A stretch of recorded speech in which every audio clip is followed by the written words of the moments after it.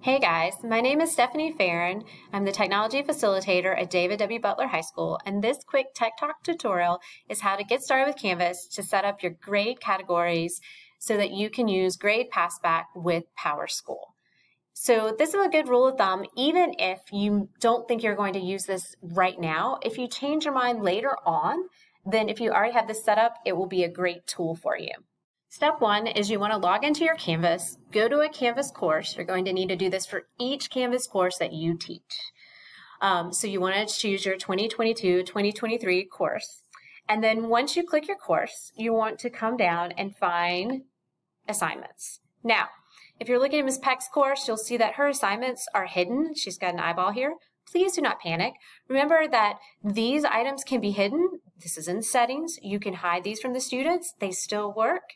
They don't have to be turned on for them to see it. Sometimes it's actually confusing for them, but you have that option, and we'll talk about the more good practices in another video.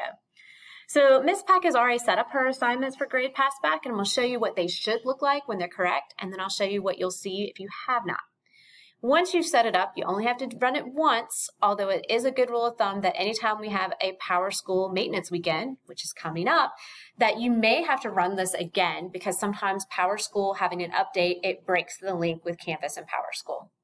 So, and if you'll look at the prompts, you will see when it tells you it works or not works. So for example, this course has not been set up yet. So it tells you right at the top in red, right screaming at you, that you need to import your assignment groups to allow passback. And it tells you where the directions are if you need it and you forget where my video is. All right. So once she's done that, if you import course content, it's going to come on as imported course content. It may also be under assignments. You'll notice beside each of the categories in assignments, it will tell you whether or not it will sync with PowerSchool. So all these assignments that she has right here will not sync with PowerSchool. Can she still assign them? Absolutely. Can she send them over to PowerSchool? Nope, not right now. All right. So let's scroll down through her list and look through a couple more so you can see some ideas. It doesn't matter if it's a quiz or anything else. They all show up in here. Here's another good imported category, imported assignments. So if you import content from your previous course, they all pop into imported assignments. And you may have multiple imported assignments. Again, imported assignments, even if you had Grade Passback set up last year, you have to set it up again this year. It will not sync to PowerSchool. And it kind of tells you that. All right, let's keep going down. Obviously, you guys are going to have a lot. So at the very bottom of your page, you're going to start seeing categories. The categories should be matching what CMS has already set up for us in PowerSchool. Final exam, midterm, prepare, and perform, and rehearse. These all have this little door here and an arrow, so you know these are the assignments that do pass back. It also tells you that. So anything that you drag and drop into these categories will pass back into PowerSchool if you set it up.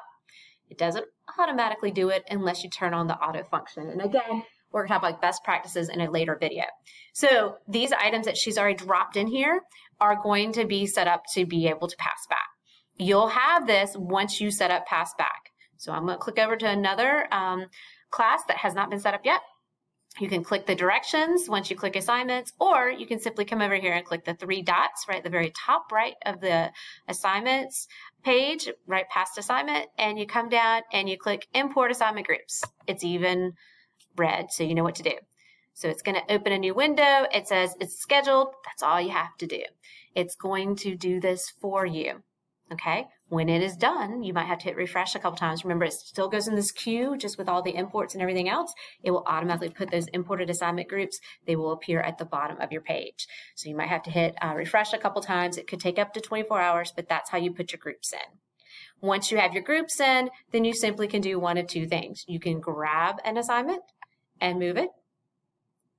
Okay. You can click a category. I'm going to come back up to her imported category so you can see these. And you can click the three dots and you can hit moved contents. And you can move the contents wherever you want. So you can take all these assignments and move them all to prepare. And then hit move, and it will move them all at once. This is great for your imported assignments because we're going to have the most prepares, the least performs, right? So you can move them all at once. It's a really good rule of thumb. As soon as you do your import, come in and move your categories. All right, so I'm going to have another video to show you good practices.